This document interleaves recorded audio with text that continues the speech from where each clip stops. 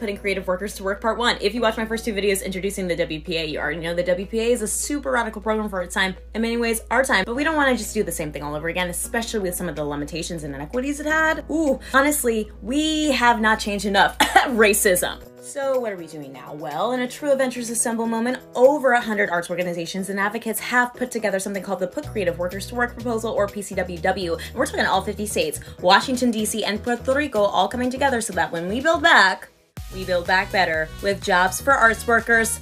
Okay, right now the PCWW has 6 big ideas. Number 1, and this is a sexy one, install a Secretary of Arts and Culture. Now most countries already have this. We're the weird ones. You want to know how many? Probably Argentina, Brazil, Brunei, Norway, Canada, China, Colombia, Croatia, Czech Republic, Estonia, Ethiopia, France, Greece, Honduras, Hong Kong, Hungary, Indonesia. More than 50, okay? We deserve representation at the upper levels because arts workers contribute 919 billion with a B to the economy. Y'all, come on.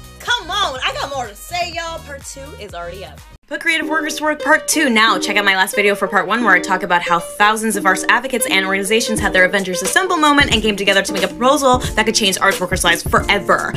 Caught up? Wait, hold on. While you do that, I'm gonna blot. Great. Okay, Put Creative Workers to Work. Big idea number 2. Let's go local.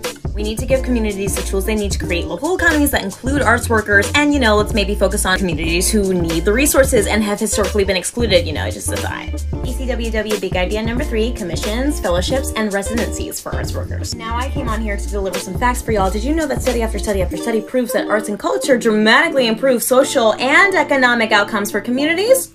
Now when I say dramatic, I mean more dramatic than this, or this, yes queen! Ooh, it's dramatic, okay? By creating jobs for arts workers, we invest in our community's economic recovery. Google AmeriCorps, arts workers should be able to use that. I'll see you here for Part 3. With Creative Workers to Work Part 3! Now I've been talking so fast I really need some water. Whew! PCWW big idea number 4, invest in arts education. Ready to have your mind blown? Okay. If arts work is work, then arts education is really vocational learning like shop or computer science. It's not an extracurricular. Arts education is educational vocation. What? It's actually vocational education that teaches future arts workers valuable career skills and cultivates lifelong arts audiences. PCWW big idea number 5, the arts and the internet. Now this panorama pancetta pancake has made it very clear how important the interwebs are. We should provide programs that train arts workers so that they're able to take advantage of it. Also, can we make broadband access universal already? PCW big idea number 6, benefits. Okay, it's not easy when you're freelance or an independent contractor to apply or receive benefits. Can we make that easier for unemployment, small business, and food? That was a lot. Check the link in our bio to learn how to lobby our government and make PCWW real.